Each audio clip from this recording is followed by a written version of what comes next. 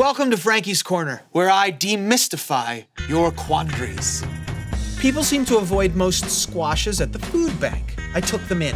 My question is, when peeling, is the waxy, tough part all I'm removing, or do I have to get it down to the orange flesh?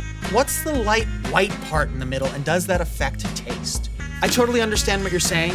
You're peeling it, and then you get a little bit of white, and then as you go deeper, the color richens, and you get that beautiful orange that you love in a squash. Here's what I say. If you're peeling it anyway, it's like 5% more time to just eliminate the white and make this thing perfectly orange all the way around.